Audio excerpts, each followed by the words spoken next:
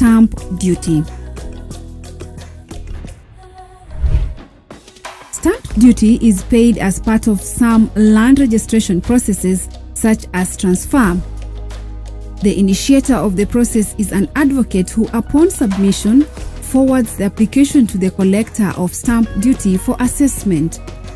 Stamp duty applications are forwarded to the valuation department by the collector of stamp duty. After valuation has been done, the market value determined is used to generate the stamp duty invoice, which will be sent to the concerned parties for payment.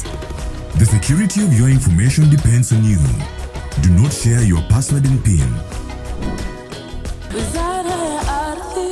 Shamba lako hati safi.